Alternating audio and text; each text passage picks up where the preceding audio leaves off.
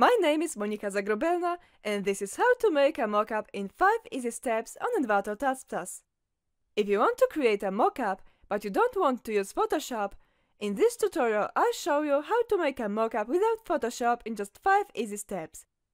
I'm going to use an iPhone mockup as an example, but this method can be used for many other products too. Go to Placeit.net and navigate to Mockups tab. Select the type of product you're interested in. Click Upload Screenshot and select the image you want to place on the product. Resize and crop the image to fit the format that the product requires. Here I am adjusting my image to the dimensions of an iPhone screen. When you're done, click Crop. Give the site a moment to upload your design to all the mockups available. Then scroll through them to pick the one that you like the most. Once you've made your choice, you can make some minor adjustment to your mockup. For example, here you can change the color of the background.